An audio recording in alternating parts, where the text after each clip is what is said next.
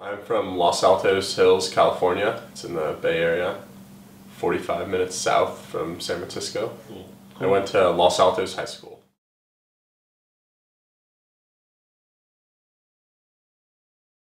I also played basketball. I think I'm probably better at baseball than at basketball. I probably started playing baseball when I was 5 or 6. Neither of my parents grew up playing sports, so they didn't really push me in that direction, but I had a really good friend who was really into sports and played a lot of them, and so I would kind of hang around him, and he kind of got me involved. You know, started with t-ball, which was coached by his dad, and I don't know, then I just I really liked baseball, so I stuck with it.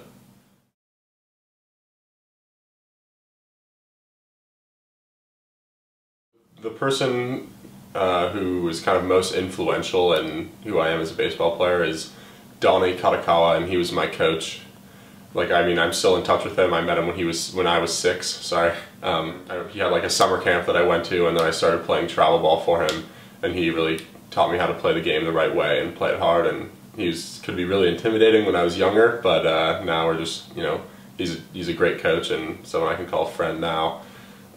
Someone in the pros that I emulate, that's pretty tough. I'm like, I pitch and play a position. There aren't a lot of guys in the pros that do that, so I don't know if I could pick one, but I'm a big Giants fan, so I'd have to say my favorite player growing up when I played first base was JT Snow.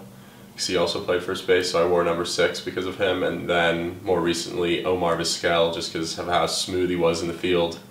I always admired that.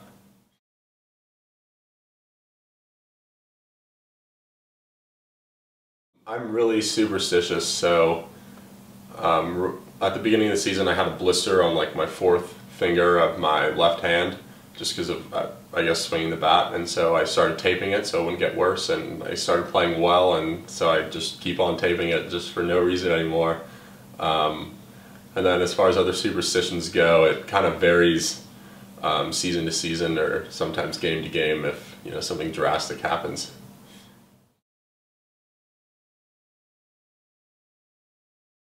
Yeah, the seniors and really everybody on the team is great. Coming in from high school, I'll be honest, I was a little bit intimidated. I didn't really know what it was going to be like, just being on the team, being around the guys, and baseball-wise. And in addition to helping me learn a lot about the game, I think the biggest thing that the seniors especially have done have really made me feel comfortable and made me feel like a part of the team.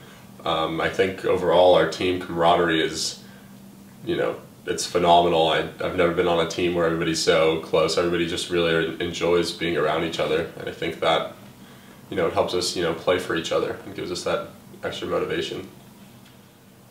Our 3 captains are, I mean, they kind of take control as far as just kind of from a leadership standpoint, but it's definitely not like I guess it would be an oligopoly. Everybody, you know, respects each other and kind of what they have to say, and we all, you know, kind of take that to heart. Oh man, we have a lot of interesting characters on the team. I don't know if I mean, a lot of people are really different in their own ways.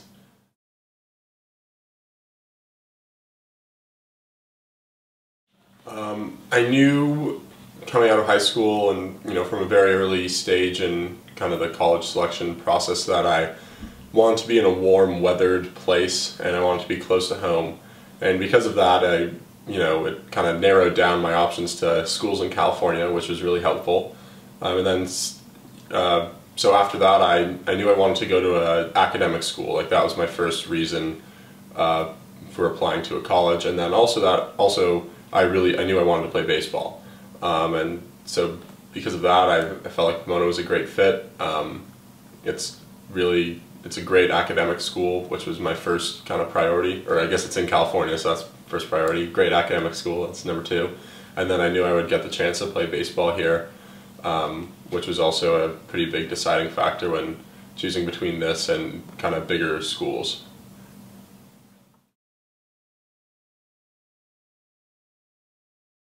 I think I want to major in economics, and then after college, I know I want to stay in baseball, stay involved with the game. Maybe as like a broadcaster, I grew up watching Giants games, listening to Kruko and Kuiper, and you know, that just seems like a great job. They're really entertaining, and I would like to do that. Or maybe a journalist writing about the team, or a commentary or something like Rick Riley does. Or Bill Simmons. They're my two guys.